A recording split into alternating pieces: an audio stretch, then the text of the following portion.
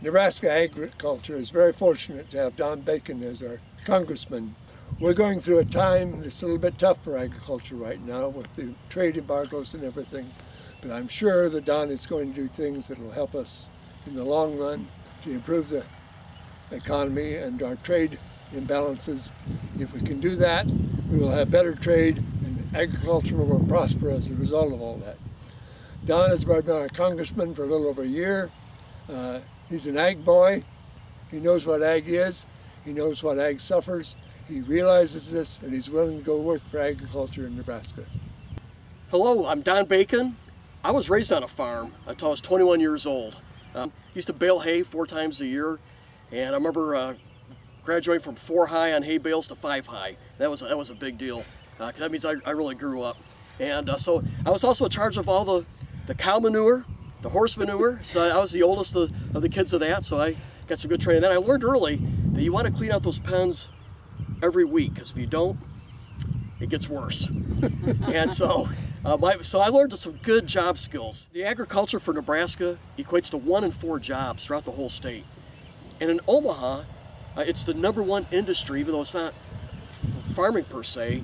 It's the food processing, it's the combine builders, the irrigation makers, it's the commodity companies, it's the transportation folks. Our banks will tell you the #1 loans are to agriculture, directed type loans. So our state is a very agriculture-oriented state, and we need to realize that the strength of agriculture equates to the strength of Nebraska when it comes to our economy. We're the only country in the world that spends less than 10% of their income on food. And because of that, we need to open up trade doors, because that is our competitive advantage. We can outcompete anybody in the agriculture sector, not only with our farmers and ranchers, but with our logistics, our transportation, our ports. And we need to make grow that trade surplus when it comes to agriculture. So I'm a strong proponent for free trade and opening up doors all over the world to our grain and our meat products. Now I'm concerned about what we're doing right now with the tariffs, because it's going to fall back on our farmers here in Nebraska primarily. But we also have to acknowledge that China has been a problem. They steal our intellectual property using cyber theft. They flood the market with subsidized goods. And so it is right for our president to tackle this. So I acknowledge we've got a problem, but we also got to protect our farmers and our ranchers in this process. And I've asked the president to be very cautious about how we move forward. We know farm prices right now are at 49 cents on the dollar from 2014, and our farmers can't take much more. So we need to make sure that we're looking out for our agriculture community.